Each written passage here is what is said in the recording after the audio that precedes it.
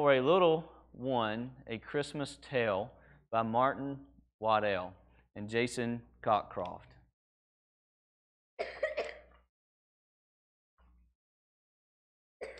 It was a cold winter's night. Kind ox lay in his stable close to the side of the inn. Old Dog came by. He stopped and looked into the stable. "I need somewhere to rest," said Old Dog. "Come inside," Kind Ox said. "There's always room for a little one here." Old Dog came in and lay down in the straw.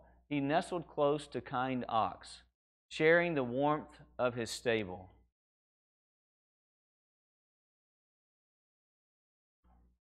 Stray Cat peered in. She saw Old Dog and she stopped.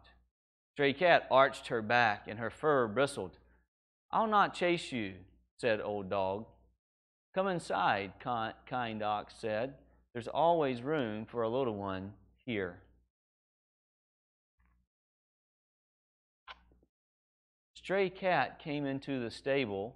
She curled up in the straw, close to the friends she had found, purring and twitching her tail.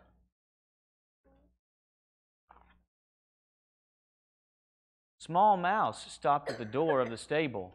She saw Stray Cat and she quivered with fear. "You're safe here. I won't harm you," said Stray Cat. "Come inside," Kind Ox said. "There's always room for a little one here." Small Mouse scurried in. She nestled down warm in the straw, in the peace of the stable.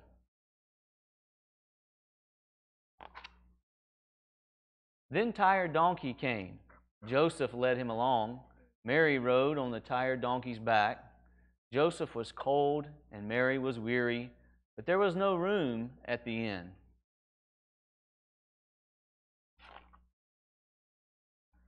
"Where will my baby be born?" asked Mary.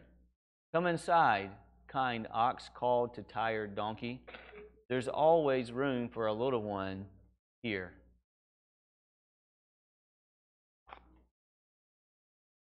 Tired Donkey brought Mary into the stable. Joseph made her a warm bed in the straw to save her from the cold of the night. And so, Jesus was born with the animals around him. Kind Ox, Old Dog, Stray Cat, Small Mouse, and Tired Donkey all welcomed him to the warmth of their stable.